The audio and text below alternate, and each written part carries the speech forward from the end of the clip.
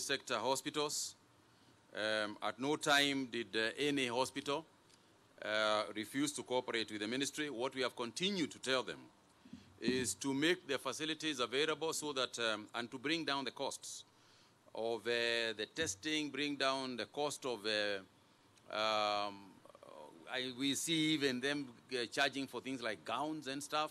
So we have told them that this is not business as usual. So we are cooperating with our private sector hospitals and mission hospitals, and also supporting them in ways that they can. But I would also like to tell you that they have also been extremely supportive, to the government. I remember when we were looking, there's a time we were running short of testing kits, and I called the Aga Khan Hospital, and they provided testing kits to us for that evening.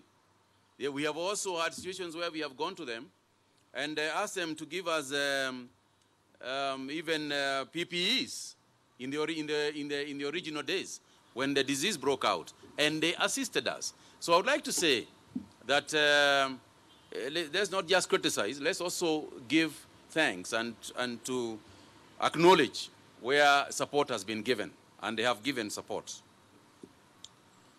On contact tracing, we have got very many methods, Nancy, of contact tracing. The first, of course, is the people themselves and telling us where they have been. We have not had any case so far. In the last couple of weeks, we have never had a case of an individual refusing to tell us who they have been in touch with. Because obviously they appreciate that if we talk to them and they come to us and we isolate them, or whether it is in a facility or at home, it saves lives. So, and I think you will recall when the first case reported to us, and the second and third cases that were positive came from the first case. So people have continued to be very cooperative. I would not say that they haven't been. But as I said, Safaricom also assists us in that regard, because we are also able to engage them with who they have been talking to, who they have been visiting, etc., etc.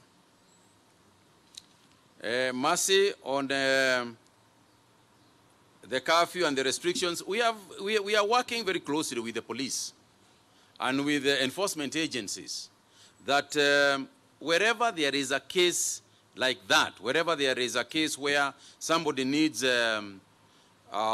care, health care, we are in touch with police all the time. And also, don't forget that our people are also moving around. But now let me also tell you the kind of abuse of these systems we have seen. 2 days ago, there were young people who wanted to beat the curfew to go to a party, and guess what they got to go for the party with? An ambulance. That's how bad it gets.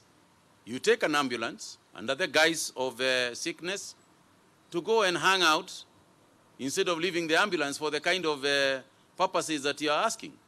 So again, we are also using this opportunity, I'll write on your question, to ask Kenyans to be more responsible than such individuals would be.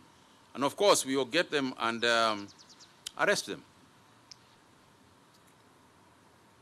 There are many questions that I'm going to leave on that side from the Mercy questions. I'm going to leave to Daktari.